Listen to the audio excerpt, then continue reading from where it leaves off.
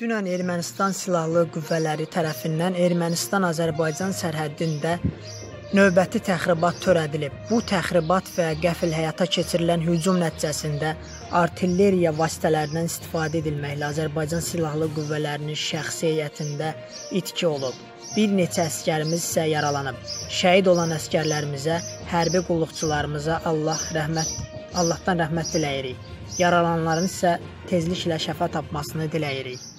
Yeni Avaz.com xəbər verir ki, bunu APAY açıqlamasında Azərbaycan Respublikası Prezidentinin köməkçisi, Azərbaycan Respublikası Prezidentinin administrasiyasının xarici siyasət məsələləri şöbəsinin müdiri Hikmət Hacıyev bildirib. Hikmət Hacıyev deyib ki, dərhal Ali Baş Komandanın tapşırığı əsasında Azərbaycan Silahlı Qüvvələri tərəfindən zəruri əks həmlə tədbirlər görülüb.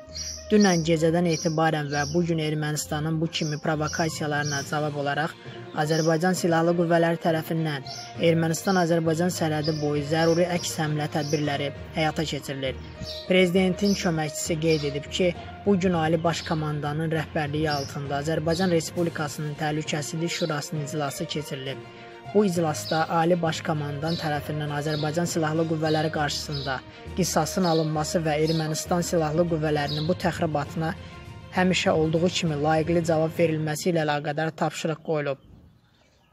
Baş vermiş hadisələrə görə məsuliyyət bilavasitə Ermənistan Respublikasının üzərindədir.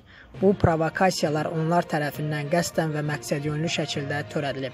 Ona görə də bütün məsuliyyət Ermənistanın üzərinə düşür.